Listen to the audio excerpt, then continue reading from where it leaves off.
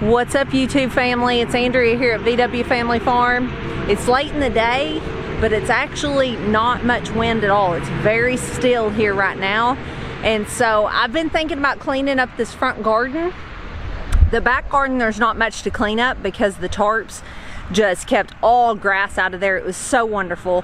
And we're actually going to be trying some ground cover from Grower Solution next year. And we've got a coupon code for you guys. I'm gonna drop that down below. That's who sells that row cover over there that I have loved. And we're actually gonna try some of their ground cover that Kevin and Sarah's been using, and it's just really good stuff. I've seen it in person at their house. I'm really excited to try that. But I've been thinking about this front garden because it needs some work. This is where Lane and I hung these panels on these T-posts up off the ground a foot or so.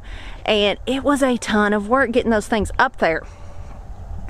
When you start lugging heavy panels and then trying to wire them up in the air, we worked a lot to get them up there. So I'm not real antsy to take them down and have to put them back up, but you can see they're growed up.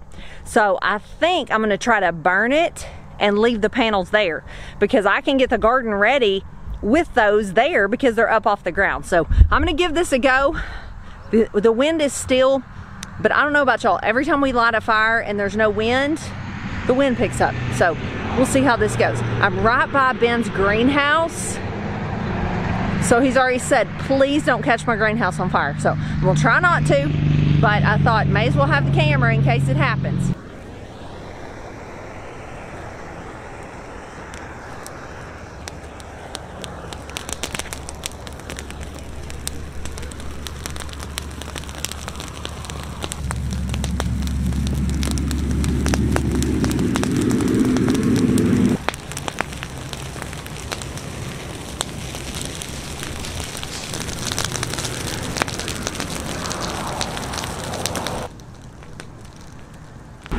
Okay, I just told Ben this is super duper fun. I think I like lighting this fire a little too much. I am literally right next to the road, so I'm just gonna try to make sure it doesn't come this way.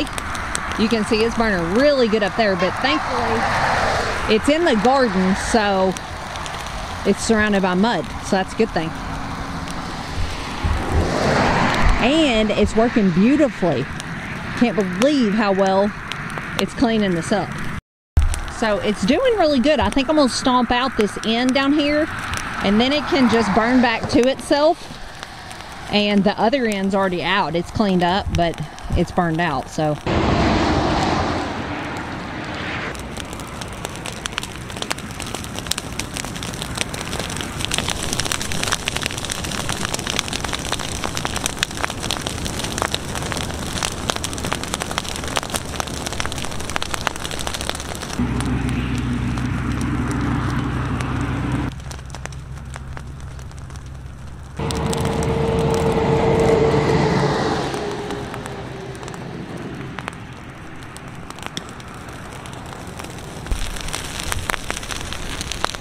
It's looking good. All right, while we're at it, I'm burning some more. I think I'm addicted to this burning stuff.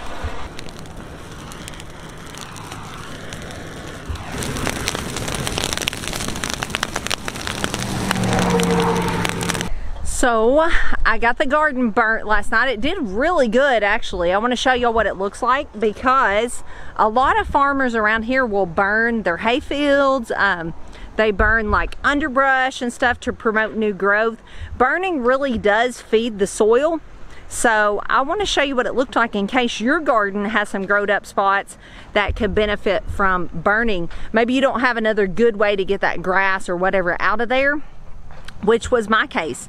I'd been thinking, what am I gonna do to clean up under those panels? That's gonna take me forever.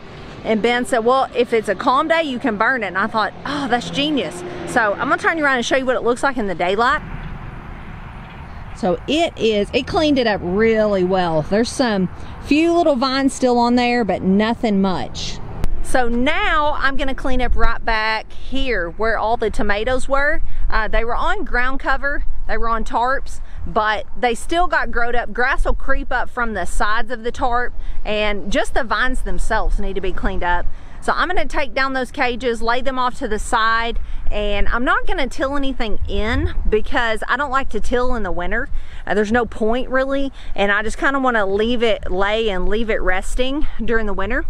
The back garden is actually covered almost completely in tarps, except for where we harvested the sweet potatoes, and that's bare ground. But I'm actually gonna leave it alone until we might do some amending back there, and I may just leave that alone until spring, because a lot of people cover their garden with tarps in the winter. Well, ours is already covered, so why would I go back there today and uncover it? That would just be kind of pointless.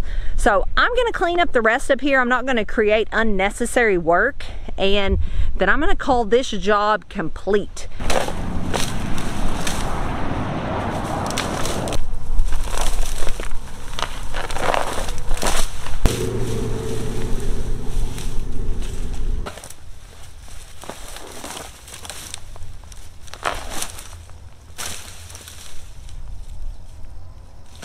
All right, so I've got some of the cages off, and they came off with big clods of grass. So I'm gonna see if I can burn the grass off those cages because they're just right out in the middle of dirt. They're not going anywhere. So that's less grass I gotta pull. And I am all about working smarter, not harder.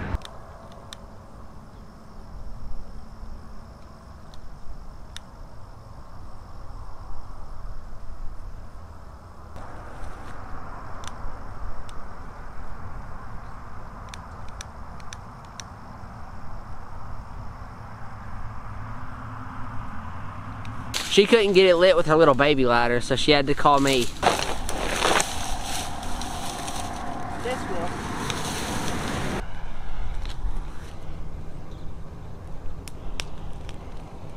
That's one to burn. This isn't one to burn.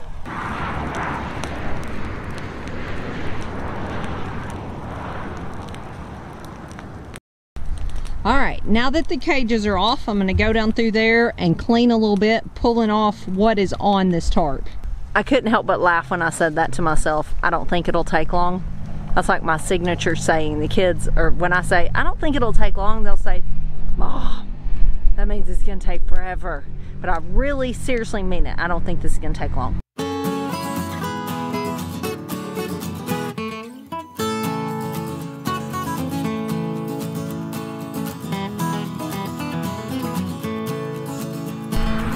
This is going quick, isn't it, Lane?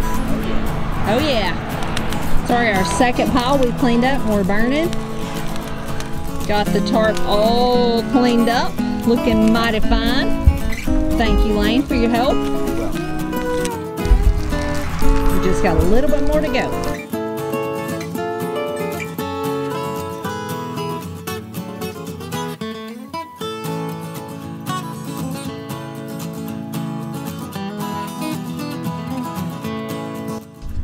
Last thing I'm going to do today is I'm going to machete these zinnias down. This patch was beautiful all year, and hopefully these will kind of reseed themselves, just kind of scatter the seed right back here in place, and it'll make it look a whole lot better. So I'm going to get busy doing that. Thanks for hanging out with me in the garden, getting it picked up. I've put it off long enough now, and it was time to do it. I will see y'all later. God bless.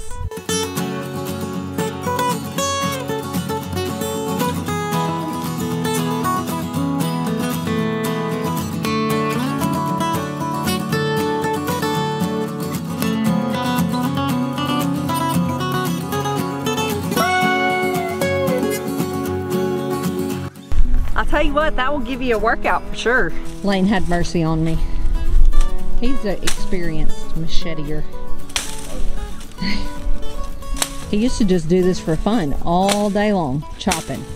Goodness, I wish we had that how to cut a tree video. Yeah, I know.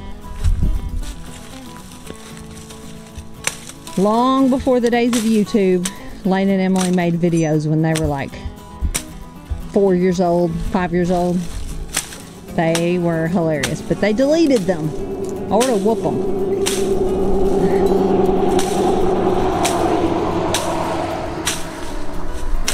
They did a documentary on how to cut down the perfect tree. It was a tiny baby tree, but Emily narrated while Lane acted it out. It was quite hilarious. You want to know the funny thing about it?